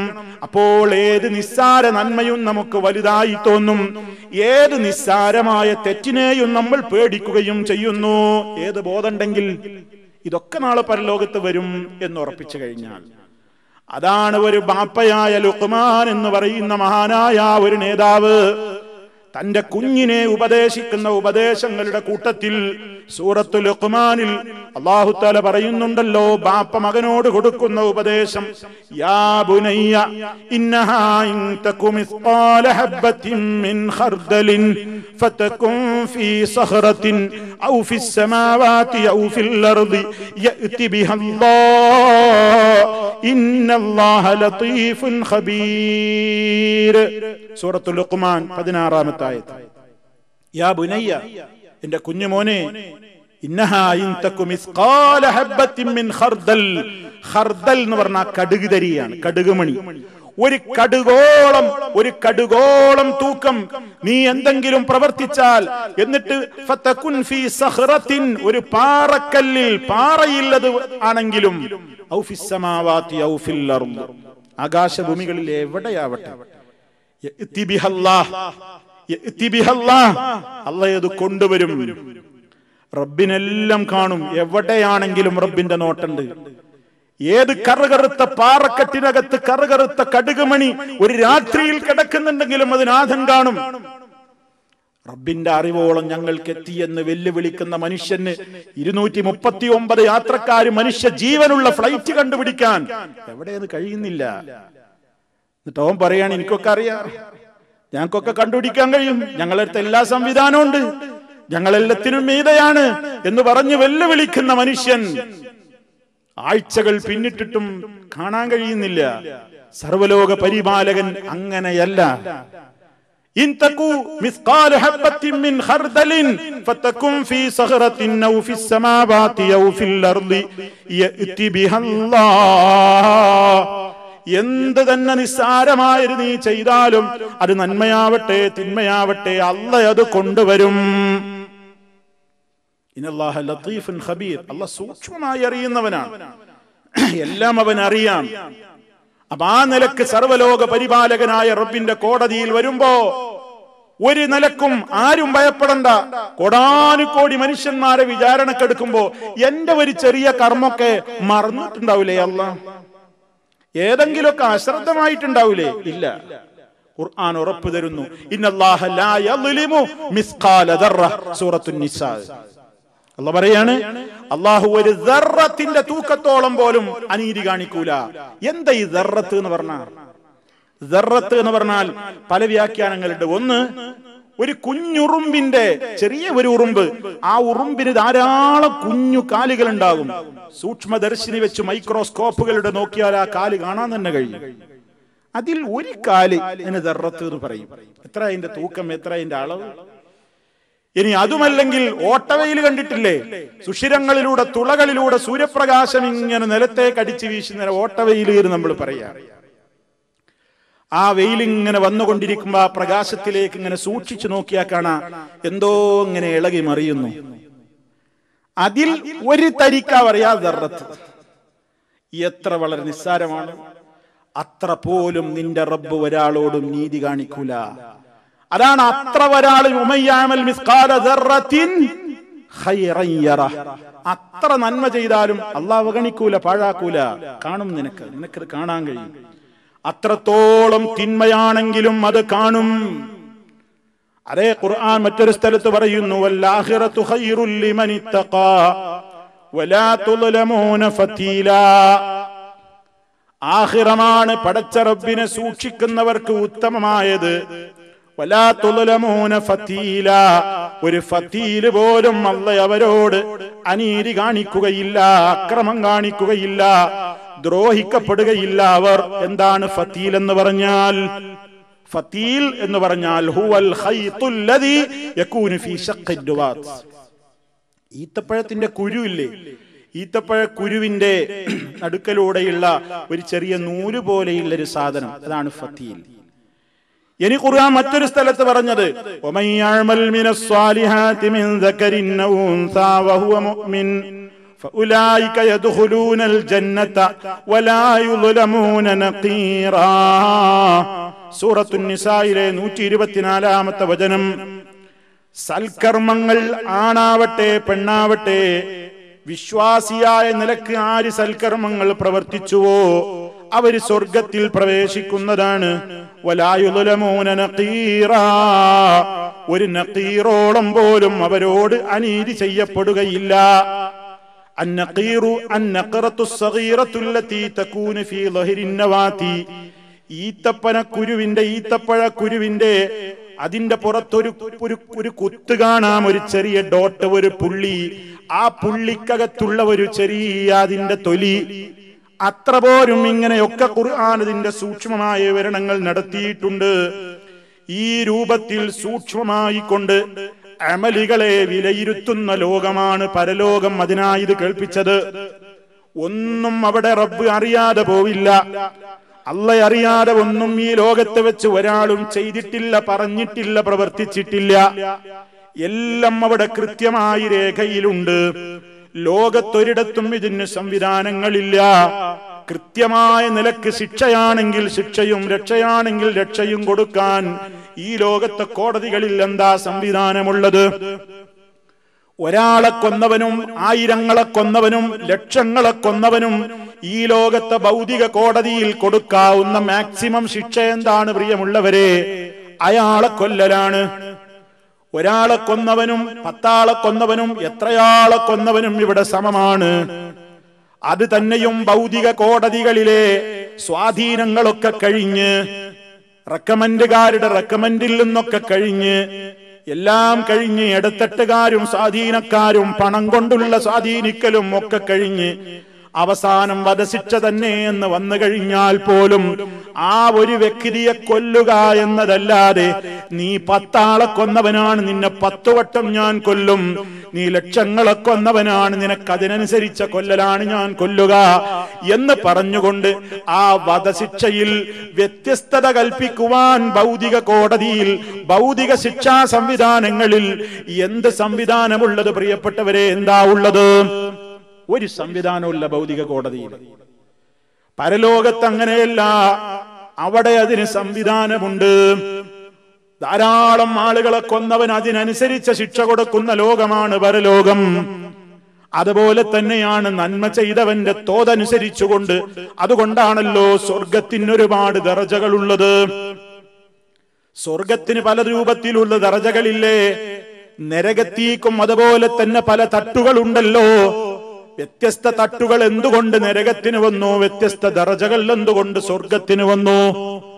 അമലുകളുടെ തോതനുസരിച്ച്, ആത്മാർത്ഥതക്കനുസരിച്ച് മനുഷ്യന്റെ മനസ്സ് നോക്കിയിട്ട് കൂലി കൊടുക്കാൻ കഴിയാവുന്ന ഒരേ ഒരു ശക്തി, യഅലമു ഖായിനത്തൽ അയുനി വമാ തുഖ്ഫിസ് സുദൂർ, കണ്ണുകളുടെ കട്ടുനോട്ടങ്ങളെ പോലും അറിയുന്ന, ആരും അറിഞ്ഞില്ലെന്ന് ഞാൻ വിചാരിച്ച എന്റെ ഒരു നോട്ടം പോലും, എന്റെ മനസ്സിന്റെ അകത്തുള്ള വിചാര വികാരങ്ങളെപ്പോലും അറിയുന്നവനായ റബ്ബ്, അതിനുള്ള സംവിധാനങ്ങൾ അവന് മാത്രമല്ലേ ഒരുക്കാൻ കഴിയുകയുള്ളൂ. അതനുസരിച്ച് അവന്റെ ആത്മാർത്ഥതയുടെ തോതനുസരിച്ച് ഒരേ പള്ളിയിൽ ഒരേ ഇമാമിന്റെ കീഴിൽ ഒരേ മസ്ജിദിൽ ഒരേ വഖ്ത് നിസ്കാരം നിർവഹിച്ചവർക്ക് പരലോക കോടതിയിൽ തുല്യമാണോ പ്രതിഫലം? അല്ലല്ലോ. അതുകൊണ്ട് വലിയ വലിയ ആത്മാർത്ഥതയോടെ പ്രവർത്തിച്ചവർക്ക് സ്വർഗത്തിലെ വ്യത്യസ്തങ്ങളായ പദവികളാണെങ്കിൽ കർമ്മത്തിന്റെ ശിക്ഷകളും അങ്ങനെ തന്നെയാണ്. നരകത്തിയിൽ അവരുടെ ശിക്ഷയിലും ആ വ്യത്യാസമുണ്ട്. അതൊക്കെ കൃത്യമായി റബ്ബിനറിയാം. ആർക്കൊക്കെ എന്തൊക്കെ കൊടുക്കണം, ഏതൊക്കെ തോതിൽ ശിക്ഷ വേണം, രക്ഷ വേണം, അതറിയുന്ന ഒരൊറ്റ ശക്തിയേ ലോകത്തുള്ളൂ. അവനാണ് അല്ലാഹു റബ്ബുൽ ആലമീൻ. അവനാണ് മാലികി യൗമിദ്ദീൻ. അതുകൊണ്ടാണ് അവനെ നാം സ്തുതിച്ചുകൊണ്ട് പറയുന്നത് അൽഹംദുലില്ലാഹ്. അവനാണ് സർവസ്തുതിയും. ആ ഒരു ലോകം. അതുകൊണ്ട് അവനെ ഒളിച്ചു വെച്ചുകൊണ്ട് ആർക്കും ഒന്നും ചെയ്യാൻ കഴിയൂല. അതുകൊണ്ട് നമ്മളെല്ലാവരും എന്ത് വിശ്വസിക്കണം? പരലോക കോടതിയിൽ സമ്പൂർണ്ണ നീതിയുണ്ട്. അവിടെ പണത്തിന്റെ ഇടത്തട്ടും സ്വാധീനമൊന്നും നടക്കാത്ത ലോക. ഇവിടെ അതൊക്കെ നടക്കും. അവിടെ പണം കൊണ്ട് രക്ഷയില്ല. ദുന്യാവ് മുഴുവനും എന്റേത് മുഴുവനും ഞാൻ നിങ്ങൾക്ക് നൽകാം, എല്ലാം തരാം, സ്വർണത്തിന്റെ കൂമ്പാരം തരാം, ഒന്ന് എനിക്ക് രക്ഷപ്പെടാൻ കഴിയുമോ എന്ന് മനുഷ്യൻ ആഗ്രഹിക്കുന്ന ദിവസമാണ്. പക്ഷേ അവിടെ പണത്തിന് വിലയില്ല. യൗമ ലാ യൻഫഉ മാലുൻ, പണം ഉപകരിക്കാത്ത ലോകമാണത്. ദുനിയാവിൽ പണമുണ്ടെങ്കിൽ എന്തും രക്ഷപ്പെടാം, നല്ല മക്കളുണ്ടെങ്കിൽ ആ രൂപത്തിലും രക്ഷപ്പെടാം, സ്വാധീനം കൊണ്ട് രക്ഷപ്പെടാം, അധികാരം കൊണ്ട് രക്ഷപ്പെടാം. അതാണ് ഇവിടെ സുൽത്താനിയത്തുള്ളവന്, അധികാരമുള്ളവന്, പവറുള്ളവന് രക്ഷപ്പെടാം. പരലോക കോടതിയിൽ അതൊന്നും നടപ്പില്ല. അത് നീതിയുടെ ലോകമാണ്. അവിടെ ആ നിലക്ക് സ്വാധീനിക്കാൻ കഴിയില്ല. ശുപാർശകന്മാര് ശുപാർശ പറയണമെങ്കിൽ പോലും റബ്ബിന്റെ പ്രത്യേക അനുമതി കിട്ടി അല്ലാഹ് അനുവദിച്ചു കൊടുത്തവർക്ക് വേണ്ടി മാത്രമേ പറയുള്ളൂ എന്നല്ലേ പ്രമാണങ്ങളുടെ വെളിച്ചത്തിൽ നമ്മൾ മനസ്സിലാക്കി കഴിഞ്ഞതും. അപ്പൊ അവിടെ ചൂഷണങ്ങളില്ലാത്ത കൃത്യമായ 100% അദലിന്റെ നീതിയുടെ ലോകമാണ്. ഇനി രണ്ടാമത്തെ പ്രത്യേകത, അവിടെ ഒരാളും മറ്റൊരാളുടെ പാപഭാരം ഏൽക്കൂല. ആ പാപഭാരം ഏറ്റെടുത്ത് അവനെ ശിക്ഷിക്കല്ലേ, എന്നെ ശിക്ഷിച്ചോ റബ്ബേ എന്ന് ഒരാളും അവിടെ വെച്ച് പറയുന്നതല്ല. ഇവിടെ അതൊക്കെ നടക്കും? ഇവിടെ അതൊക്കെ നടക്കൂലേ? ഇവിടെ കൊല ചെയ്ത മനുഷ്യന് പറയാം ഞാൻ കൊല ചെയ്തിട്ടില്ല. വേറൊരുത്തനോട് പറയണം നീ കോടതിയിൽ എനിക്ക് വേണ്ടി സമ്മതിക്കണം, എന്റെ കൊലക്കുറ്റം നീ ഏറ്റെടുക്കണം, നീയാണ് കൊന്നതെന്ന് നീ പറയണം. നീ വിഷമിക്കണ്ട, നിന്റെ കുടുംബത്തിന് നീ ഇവിടെ പുറത്ത് ജോലി ചെയ്താൽ കിട്ടുന്നതിനേക്കാളപ്പുറം വലിയ എമൗണ്ടും സംഖ്യയും ബാങ്ക് ബാലൻസായി എത്തിക്കൊള്ളും. അവര് സുഖമായി ജീവിച്ചോളും. അകത്തും നിനക്ക് പ്രശ്നമൊന്നും വരാതിരിക്കാൻ, സ്വാധീനിക്കാൻ ഞങ്ങൾക്ക് അതിന്റെ അകത്തും ആളുകളുണ്ട്. തൽക്കാലം നീ അതിന്റെ ഉള്ളിലൊന്ന് കിടക്കേണ്ടി വരുമെന്നേയുള്ളൂ. നിന്റെ കുടുംബം ഇവിടെ സസുഖം ജീവിക്കും എന്നും പറഞ്ഞ് കൊലക്കുറ്റം മറ്റൊരാൾ ഏറ്റെടുത്ത് വേറെയുള്ളവൻ ചെയ്തവൻ ദുനിയാവിൽ വളരെ മാന്യനായി സുഖത്തോടെ ജീവിക്കുന്ന ലോകമാണ് ദുനിയാവ്. പരലോകത്ത് നടക്കൂല. ഒരാൾക്കും ഒരാളുടെ പാപഭാരോ ഏറ്റെടുക്കാനായിട്ട് കഴിയൂല. അതാരും ഏറ്റെടുക്കൂല. ആ രൂപത്തിലുള്ള പ്രത്യേകതയുള്ള ലോകമാണ്. അതാണ് ഖുർആൻ പറഞ്ഞതും വലാ തക്സിബു കുല്ലു നഫ്സിൻ ഇല്ലാ അലൈഹാ വലാ തസിറു വാസിറത്തുൻ വിസ്റ ഉഖ്റാ സുമ്മ ഇലാ റബ്ബികും മർജിഉകും ഫയുനബ്ബിഉകും ബിമാ കുൻതും ഫീഹി തഖ്തലിഫൂൻ. സൂറത്തുൽ അൻആം 164-ാമത്തെ ആയത്ത്. എന്താണ് റബ്ബ് പറയുന്നത്? ഓരോ ആത്മാവും അതിന്റെ മേൽ ബാധ്യതയായി കൊണ്ടല്ലാതെ ഒന്നും സമ്പാദിച്ചു വെക്കുകയുമില്ല. ആരെന്ത് സമ്പാദിക്കുന്നുണ്ടെങ്കിലും ദുനിയാവിൽ വെച്ച് എന്ത് പ്രവർത്തിക്കുന്നുണ്ടെങ്കിലും അതിന്റെ ബാധ്യത അവരവർക്ക് തന്നെയായിരിക്കും. വലാ തസിറു വാസിറത്തുൻ, കുറ്റം വഹിക്കുന്നവരാത്മാവും വഹിക്കാൻ തയ്യാറാവുകയില്ല. വിസ്റ ഉഖ്റാ, മറ്റൊന്നിന്റെ കുറ്റം അവിടെ ഏറ്റെടുക്കൂല. വേറൊരാളുടെ പാപത്തിന്റെ ഭാരം ഏറ്റെടുക്കൂല. സുമ്മ ഇലാ റബ്ബിക്കും മർജിഉകും, പിന്നീട് നിങ്ങൾ നിങ്ങളുടെ റബ്ബിങ്കലേക്കാണ് മടക്കപ്പെടുന്നത്. ഫയുനബ്ബിഉകും, അവൻ നിങ്ങൾക്ക് പറഞ്ഞറിയിച്ചു തരും. ബിമാ കുൻതും ഫീഹി തഖ്തലിഫൂന, നിങ്ങൾ ഏതൊക്കെ കാര്യങ്ങളിൽ അഭിപ്രായ വ്യത്യാസത്തിലായിട്ടുണ്ടോ അതൊക്കെ അവൻ നിങ്ങൾക്ക് അവിടെ വെച്ച് പറഞ്ഞു ബോധ്യപ്പെടുത്തി തരും. ഖുർആൻ പല സ്ഥലത്തും പറഞ്ഞൊരു യാഥാർത്ഥ്യമാണ്. ഒരാളും മറ്റൊരാളുടെ പാപം ഏൽക്കൂല. സൂറത്തുൽ ഇസ്രായിലും അല്ലാഹു പറഞ്ഞിട്ടുണ്ട് വലാ തസിറു വാസിറത്തുൻ വിസ്റ ഉഖ്റാ, 15-ാമത്തെ ആയത്ത് ഇസ്രാ. ഒരു ആളും കുറ്റം വഹിക്കുന്ന ഒരാളും മറ്റൊരാളുടെ കുറ്റം ഏൽക്കൂല. ഇത് ഈ ഉമ്മത്തിന്റെ മാത്രം പ്രത്യേകതയല്ല, എല്ലാ നബിമാരോടും പഠിപ്പിക്കപ്പെട്ട ഒരു യാഥാർത്ഥ്യമാണ്. അംലം യുനബ്ബ ബിമാ ഫീ സുഹഫി മൂസാ വ ഇബ്രാഹീം അല്ലദീ വഫാ അല്ലാ തസിറു വാസിറത്തുൻ വിസ്റ ഉഖ്റാ വഅൻ ലൈസ ലിൽ ഇൻസാനി ഇല്ലാ മാ സഅ വഅന്ന സഅയഹു സൗഫ യുറാ ثم يجزاه الجزاء الأوفى. സൂറത്തുൻ നജ്മ് 31, 36, 37, 38, 39, 40, 41 ആയത്തുകൾ. അല്ലാഹു അവിടെയും പറഞ്ഞതെന്താ?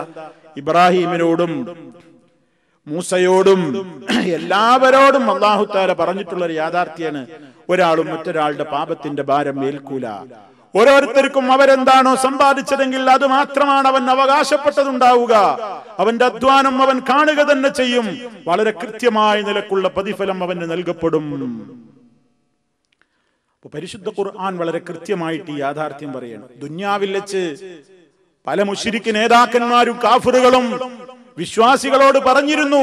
മഹാനായ നബി സല്ലല്ലാഹു അലൈഹി വസല്ലമിന്റെ തൗഹീദ് കേട്ട് അവിടുത്തെ യഥാർത്ഥമായ ആദർശം കേട്ടുകൊണ്ട് മുസ്ലിമീങ്ങൾ അതിലേക്ക് ആകൃഷ്ടരാകുമ്പോ ആ കാലഘട്ടത്തിൽ വലീദ് ഇബ്നു മുഗീറയെ പോലെയുള്ള മുശ്രിക് നേതാക്കന്മാര് പറഞ്ഞിരുന്നു വിശ്വാസികളോട്.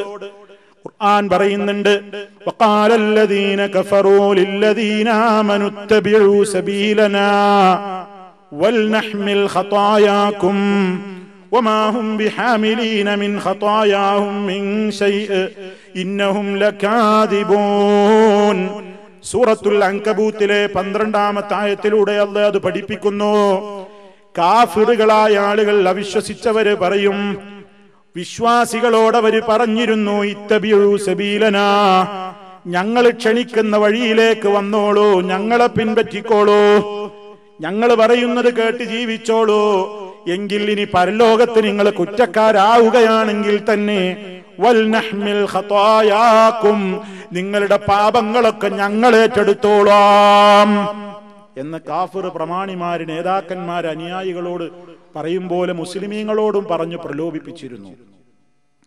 ഞങ്ങൾ പറയണോ കേട്ടോളുണ്ട്, ഞങ്ങൾ നിങ്ങളുടെ കാര്യം ഏറ്റെടുത്തോളും പരലോകത്ത് എന്ന്.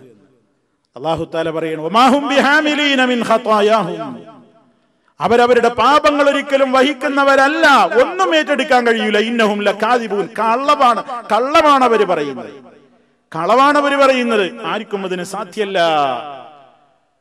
അതേ അവസരത്തിൽ നമ്മൾ ചില കാര്യങ്ങൾ ശ്രദ്ധിക്കണം. നമ്മുടെ പാപത്തിന്റെ ഭാരങ്ങൾക്ക് അപ്പുറം തന്നെ നമുക്ക് വേറെ ചില പാപഭാരങ്ങൾ കൂടി വരുന്നതും സൂക്ഷിക്കേണ്ടതുണ്ട്. അതുപോലെ തന്നെ നമ്മൾ ചെയ്ത നന്മക്ക് പുറമേ മറ്റു ചില നന്മകൾ കൂടി നമ്മിലേക്ക് കടന്നു വരാൻ സാധ്യതയുള്ള പ്രവർത്തനങ്ങളെ അവഗണിച്ചു പോവുകയും ചെയ്യരുത്. നബി സല്ലല്ലാഹു അലൈഹി വസല്ലം പറഞ്ഞു, സഹീഹ് മുസ്ലിമിൽ നമുക്ക് കാണാം, മൻ ദഅ ഇലാ ഹുദൻ കാന ലഹു മിനൽ അജ്രി മിസ്ലു ഉജൂരി മൻ തബിഅഹു ലാ യൻഖുസു ദാലിക മിൻ ഉജൂരിഹിം ശൈആ വമൻ ദഅ ഇലാ ദലാലത്തിൻ കാന അലൈഹി മിനൽ ഇസ്മി മിസ്ലു ആസാമി മൻ തബിഅഹു ലാ യൻഖുസു ദാലിക മിൻ ആസാമിഹിം ശൈആ. മുസ്ലിം റഹിമഹുല്ല റിപ്പോർട്ട് ചെയ്യുകയാണ്, ആരെങ്കിലും സന്മാർഗത്തിലേക്ക് ക്ഷണിച്ചാൽ, നമ്മളൊരാളെ നന്മയിലേക്ക് ക്ഷണിച്ചാൽ, ശരിക്കും നമ്മൾ പഠിച്ചു വെക്കണം, നാം ഒരാളെ സന്മാർഗത്തിലേക്ക് ക്ഷണിച്ചാൽ ആ സന്മാർഗത്തിലേക്കുള്ള നമ്മുടെ വിളി കേട്ടിട്ട് നമ്മുടെ പ്രയത്നം കാരണത്താൽ ഏതെങ്കിലും ഒരു മനുഷ്യൻ സന്മാർഗത്തിലേക്ക് കടന്നു വന്നാൽ ആ സന്മാർഗത്തിലേക്ക് ക്ഷണിച്ച നമുക്കുണ്ടാകും പ്രതിഫലം മിസ്ലു ഉജൂരി മൻ തബിഅഹു, അത് കേട്ടുകൊണ്ട് പ്രവർത്തിച്ച മനുഷ്യന്റെ സൽക്കർമ്മത്തിന് തുല്യമായ കൂലി വിളിച്ച ക്ഷണിച്ച നമുക്കും കിട്ടുന്നു. അതെങ്ങനെയാ കിട്ടുക? ചെയ്ത അയാളുടെ വല്ല കൂലിയിൽ നിന്ന് ഒരു പകുതി നമുക്ക് തരുന്നതാ? അല്ല. ലാ യൻഖുസു ദാലിക മിൻ ഉജൂരിഹിം ശൈആ, അവർക്ക് അല്ലാഹു കൊടുക്കുന്ന പ്രതിഫലത്തിൽ ഒട്ടും അത് കുറവ് വരുത്തൂല. അവരുടെ പ്രതിഫലത്തിൽ ഒട്ടും കമ്മി വരുത്തിയിട്ടല്ല നമുക്ക് തരുന്നത്, അവർക്കുള്ളത് പരിപൂർണമായി അവർക്ക് കൊടുത്തിട്ട് അതിന്റെ പുറമെ നിന്റെ അധ്വാനത്താൽ, നിന്റെ ക്ഷണത്താൽ, നിന്റെ പ്രവൃത്തിയാൽ, നിന്റെ പ്രയത്നത്താലാണല്ലോ ആ മനുഷ്യൻ ഈ നന്മാർഗത്തിലേക്ക് വന്നത്. അതുകൊണ്ട് ആ മനുഷ്യൻ, ആ നന്നായ മനുഷ്യൻ മരിക്കുവോളം അയാൾ എന്തൊക്കെ സൽക്കർമ്മങ്ങൾ ചെയ്യുന്നുവോ അതിനൊക്കെ തുല്യമായ ഒരു കൂലി അയാൾക്കൊട്ടും കമ്മി വരുത്താതെ തന്നെ ക്ഷണിച്ച, അതിനു വേണ്ടി പ്രവർത്തിച്ച നിന്റെ അക്കൗണ്ടിലേക്കും റബ്ബ് വരവ് ചേർക്കുന്നു. അത് അള്ളാന്റെ ഒരു വലിയ റഹ്മത്താണ്. അതിന് നേരെ മറുവശവുമുണ്ട്. വമൻ ദആ ഇലാ ദലാലത്തിൻ കാന അലൈഹി മിനൽ ഇസ്മി, ആരെങ്കിലും ഒരു ദലാലത്തിലേക്ക് ക്ഷണിച്ചാൽ, ദുർമാർഗത്തിലേക്ക് ക്ഷണിച്ചാൽ, നന്മയുടെ വിത്ത് പാകുന്നതിന് പകരം ആരെങ്കിലും ഒരു തിന്മയുടെ വിത്ത് നട്ടാൽ, ഒരു തിന്മക്ക് തുടക്കം കുറിച്ചാൽ, കാന അലൈഹി മിനൽ ഇസ്മി, ആ തിന്മക്ക് തുടക്കം കുറിച്ചവന്റെ മേൽ കുറ്റമുണ്ടാകും. മിസ്ലു ആസാമി മൻ തബിഅഹു, അവൻ തുടക്കം കുറിച്ച ആ തിന്മയുടെ പിന്നാലെ ആരൊക്കെ ഖിയാമത്ത് നാൾ വരെ വന്നോ അവരുടെ ഒക്കെ ദുഷിച്ച പ്രവർത്തനങ്ങൾക്ക് തുല്യമായ കൂലി, തുല്യമായ ശിക്ഷ ഇവനും കിട്ടുകയാണ്. അതും ലാ യൻഖുസു ദാലിക മിൻ ആസാമിഹിം ശൈആ. ആ തിന്മ പ്രവർത്തിച്ച ആളുകളുടെ ശിക്ഷയിൽ നിന്ന് കുറവ് വരുത്തിയിട്ടല്ല നമുക്ക് തരുന്നത്. അവർക്കുള്ള ശിക്ഷ പരിപൂർണമായി അവർക്ക് തന്നെയുണ്ട്. അതിന്റെ പുറമേ നീയാണല്ലോ അതിന് കാരണക്കാരനായതെന്ന നിലക്ക് നിനക്കും അതിന്റെ ഓഹരിയുണ്ട്, വിഹിതമുണ്ട്, ശിക്ഷയുണ്ട്. അതുകൊണ്ട് തന്നെ മഹാനായ നബി സല്ലല്ലാഹു അലൈഹി വസല്ലമിനൊക്കെ കിട്ടുന്ന കൂലിക്ക് വല്ല കണക്കുണ്ടോ? ഹബീബ് സല്ലല്ലാഹു അലൈഹി വസല്ലമാണ് ഈ ലോകത്തിന് ഒരുപാട് ആളുകൾക്ക് ഹിദായത്തിന്റെ വെളിച്ചത്തിന് നിമിത്തമായ പ്രവാചകൻ. ഖിയാമത്ത് നാൾ വരെ ലോക മുസ്ലിമീങ്ങൾ ചെയ്യുന്ന എല്ലാ പ്രവർത്തനങ്ങൾക്കും തത്തുല്യമായ പ്രതിഫലം നബി സല്ലല്ലാഹു അലൈഹി വസല്ലമിന് ലഭിക്കുന്നു. ആ അത്യുന്നതമായ പവർ കിട്ടുന്ന ഒരു നബി വേറെ ഏതാ ഉള്ളത്?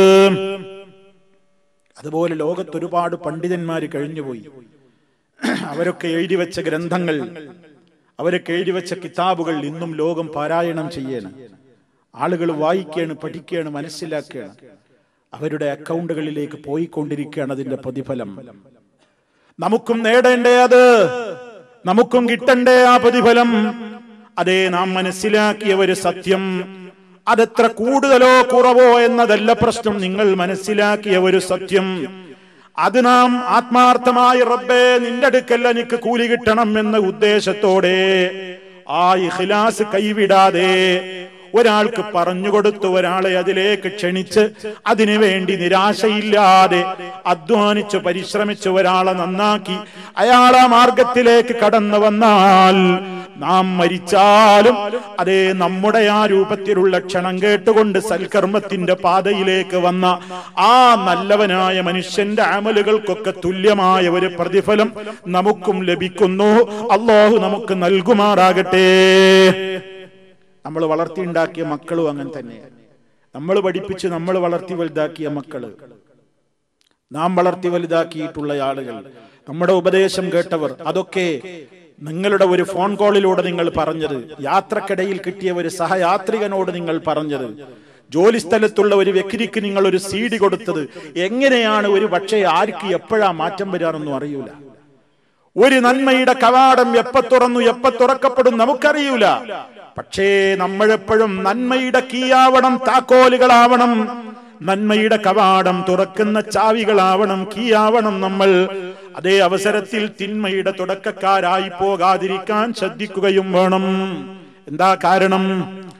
തിന്മ ലോകത്തെവിടെ നടന്നാലും ഒരു തിന്മക്ക് തുടക്കം കുറിച്ചവന്റെ മേൽ അതിന്റെ ശിക്ഷയുണ്ട്.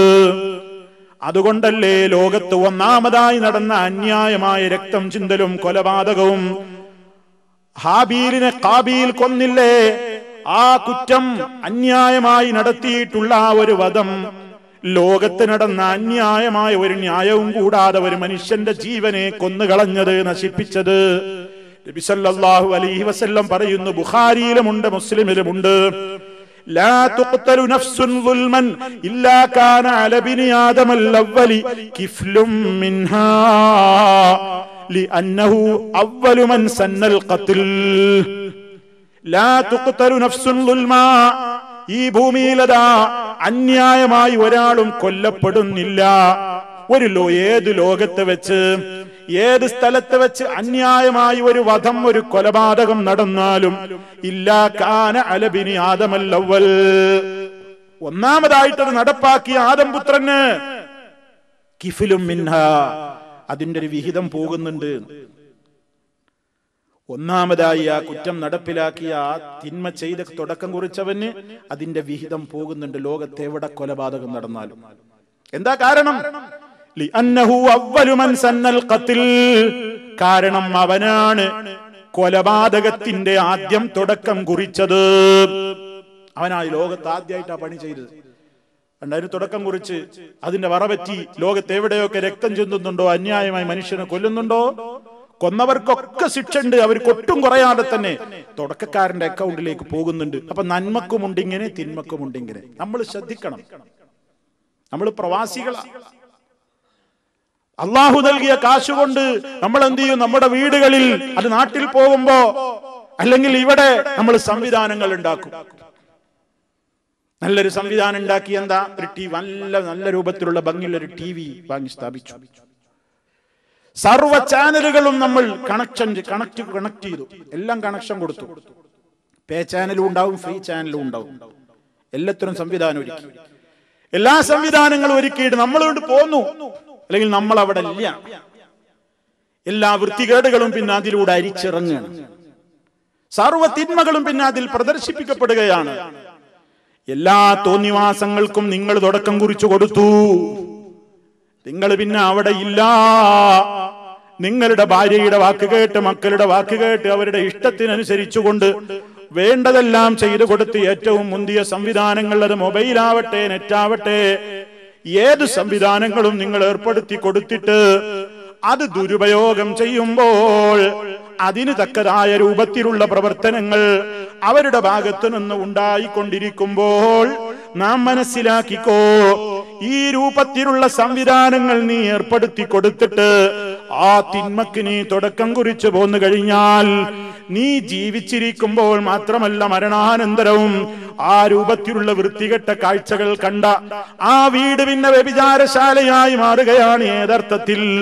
കണ്ണുകൊണ്ടുള്ള വ്യഭിചാരം. നബി സല്ലല്ലാഹു അലൈഹി വസല്ലം പറഞ്ഞിട്ടുണ്ട്, ഓരോ അവയവത്തിനും വ്യഭിചാരത്തിൽ അതിൻ്റെതായ പങ്കുണ്ടെന്നാ അവിടുന്ന് പഠിപ്പിച്ചത്.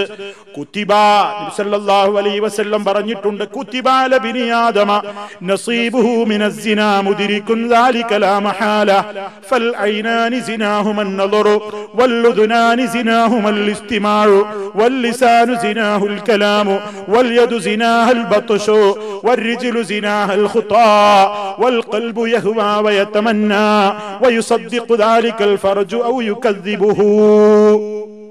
റവാഹു മുസ്ലിം റഹിമഹുല്ലാ. ആദം സന്തതിയുടെ മേൽ അവന്റെ ശരീരത്തിൽ എല്ലാ രൂപത്തിലുള്ള അവയവങ്ങൾക്കും അതിൻ്റെതായ പങ്ക് വ്യഭിചാരത്തിൽ അത് വഹിക്കുന്നുണ്ട്. രണ്ട് കണ്ണുകളുടെ നോട്ടമാണ്, രണ്ട് കണ്ണുകളുടെ വ്യഭിചാരമാണ് ഹറാമിലേക്ക് നോക്കൽ. രണ്ട് കാതുകളുടെ വ്യഭിചാരമാണ് ഹറാം കേട്ട് ആസ്വദിക്കൽ.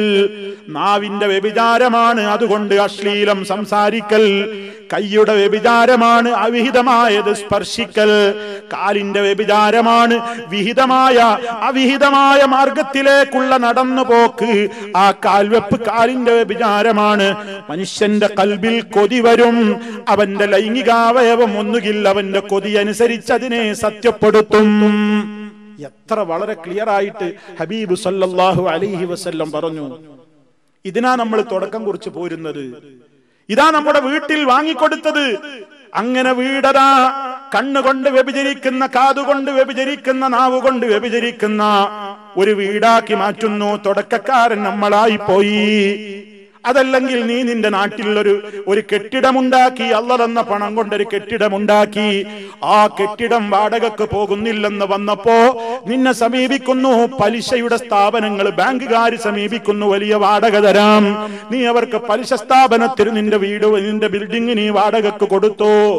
അതല്ലെങ്കിൽ മറ്റൊരാൾ നിന്റെ ഒരു ഷോപ്പ് വന്നുകൊണ്ട് ചോദിക്കുന്നു, സിനിമയുടെയും അതുപോലെ തന്നെ സംഗീതങ്ങളുടെയും മ്യൂസിക്കുകളുടെയും ഉപകരണങ്ങൾ വിൽക്കുകയും അതുപോലെ അതിങ്ങനെ ആയിക്കൊണ്ട് വിതരണം നടത്തുകയും ഒക്കെ ചെയ്യുന്ന ഒരു ഷോപ്പിന് വേണ്ടി, ഹറാമു വിൽപ്പന നടത്തുന്ന ഷോപ്പിന് വേണ്ടി, അതല്ലെങ്കിൽ ബാറിന് വേണ്ടി, അതല്ലെങ്കിൽ മദ്യവിൽപ്പനക്ക് വേണ്ടി, ഏതെല്ലാം മോശപ്പെട്ട കാര്യങ്ങളുണ്ടോ ഇസ്ലാം വിരോധിച്ചത്, അവക്ക് ഏതെങ്കിലും ഒന്നിനു വേണ്ടി നിന്റെ ബിൽഡിംഗ് കൊടുത്തു കഴിഞ്ഞാൽ ഏതൊക്കെ തിന്മക്ക് നീ ഒരു നാട്ടിൽ തുടക്കം കുറിക്കുന്നുവോ ആ തിന്മയനുസരിച്ച് പ്രവർത്തിച്ചവന്റെ ശിക്ഷയുടെ ഒരു കിഫില്, ഒരു ഓഹരി അവർക്കൊട്ടും കുറയാതെ തുടക്കക്കാരനായ നമ്മിലേക്കും അല്ലാഹു വരവ് ചേർക്കും, സംശയിക്കേണ്ടതില്ല.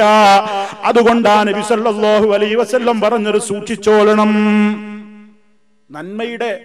നന്മയുടെ തുടക്കക്കാരല്ലാതെ തിന്മയുടെ തുടക്കക്കാരായി കൊടുക്കരുത്.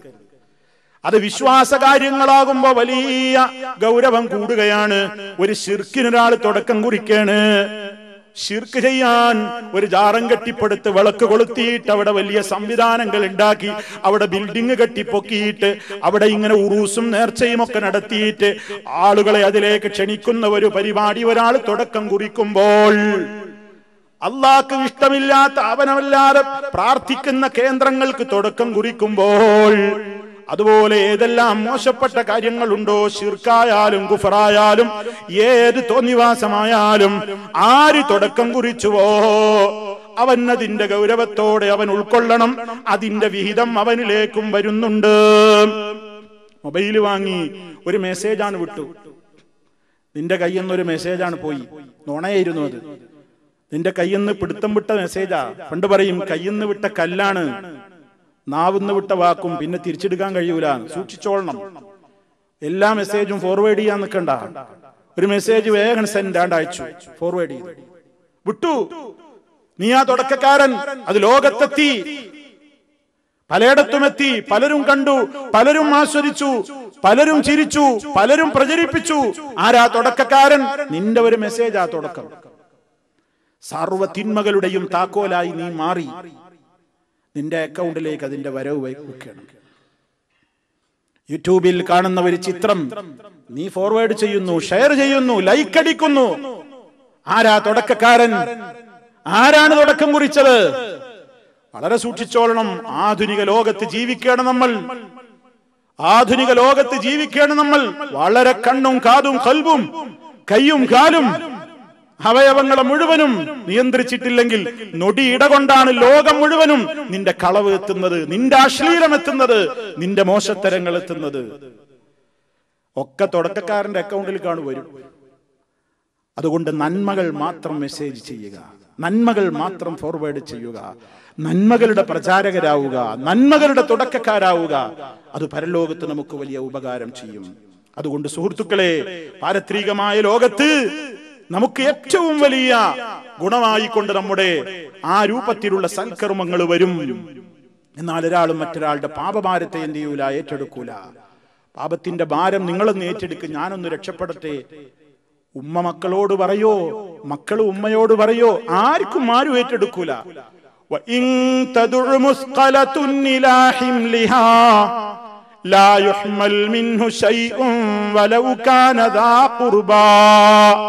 സൂറത്ത് ഫാത്തിർ 18-ാമത്തെ ആയത്ത്. ഭാരം വഹിക്കുന്ന ഒരാത്മാവും ഇതൊന്ന് വഹിക്കുമോ എന്ന് വിളിച്ചാൽ പോലും ഒരാളും വഹിക്കൂല. വലൗകാന ദാ ഖുർബ, ഏറ്റവും അടുത്തവനാണെങ്കിൽ പോലും, ഏറ്റവും നമുക്ക് അടുത്തവനോട് പറഞ്ഞാൽ പോലും ഏറ്റെടുക്കൂല. അതിനാരും അവിടെ തയ്യാറാവൂല. ദുന്യാവിൽ ഇതൊക്കെ നടക്കും, പരലോകത്ത് അതൊന്നും നടക്കൂല. അതുകൊണ്ട് സുഹൃത്തുക്കളെ, വളരെയേറെ ശ്രദ്ധിക്കണം. പരലോക വിചാരണ വളരെ കടുത്തതാണ്, അതീവ സൂക്ഷ്മമാണ്, വളരെ ഗൗരവമാണ്. അത് ഓരോന്നും ഇങ്ങനെ ഇഴകീറിയിട്ടുള്ള വിചാരണ വരുമ്പോ വല്ലാത്തൊരു ശിക്ഷയാണ്. അതുകൊണ്ടാണ് എപ്പോഴും അള്ളാഹിനോട് പറയുന്നത്, അല്ലാഹുമ്മ ഹാസിബ്നി ഹിസാബൻ യസീറാ, അല്ലാഹുവേ നീ എന്നെ വളരെ എളുപ്പത്തിലുള്ള വിചാരണ നടത്തണം. റബ്ബിന്റെ അഫുവും അവന്റെ കാരുണ്യമൊക്കെ കിട്ടിയാൽ അവിടെ വിജയിക്കൂല. ഹിസാബ് വളരെയേറെ സൂക്ഷ്മവും നീതിപൂർവകവുമാണ് അവിടെ. ഇനിയും ഹിസാബിനെ സംബന്ധിച്ച് ഖുർആനിലും ഹദീസിലും ഒക്കെ വന്ന പല കാര്യങ്ങളും സുഹൃത്തുക്കളെ നമുക്ക് വിശദീകരിക്കുവാനുണ്ട്. അല്ലാഹു റബ്ബുൽ ആലമീൻ തുടർന്നു വരുന്ന ദിവസങ്ങളിൽ അവയൊക്കെ നമുക്ക് പ്രമാണങ്ങളുടെ അടിസ്ഥാനത്തിൽ പറയാനും മനസ്സിലാക്കാനുമുള്ള തൗഫീഖ് അല്ലാഹു പ്രദാനം ചെയ്യുമാറാകട്ടെ. നമ്മുടെ ജീവിതത്തിൽ വന്നുപോയിട്ടുള്ള ചെറുതും വലുതുമായ സർവ്വ തെറ്റുകുറ്റങ്ങളും അല്ലാഹു അവന്റെ മഹത്തായ ഫള് മുഖേന, റഹ്മത്ത് മുഖേന പുറത്തു മാപ്പ് നൽകി നമ്മെ അനുഗ്രഹിക്കുമാറാകട്ടെ.